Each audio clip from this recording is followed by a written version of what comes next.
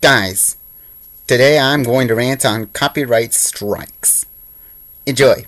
Copyright strikes? More like stupid wrong strikes. Oh my goodness, this must be the worst thing to ever exist on YouTube. System is crap, and it ruins the fun. Now, if you take a look at one of So Cool 775's videos, you find in the description that he had to dub in some music. Why? Because the audio got copyrighted, but not the video. What? Why do they have to do that? I mean, songs are so beautiful, especially Ryan Farish's. I love his songs.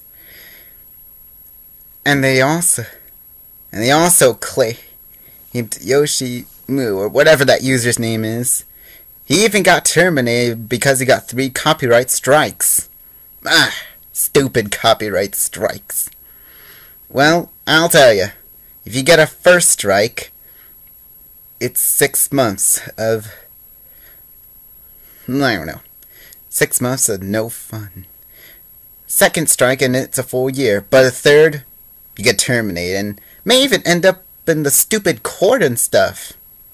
So yeah, I wish this stupid system would go away for good. Do you know who likes copyright strikes? Caillou. He wishes he can take down other people's videos with his crap buddies, but fortunately he can't because he is just a stupid baby show character.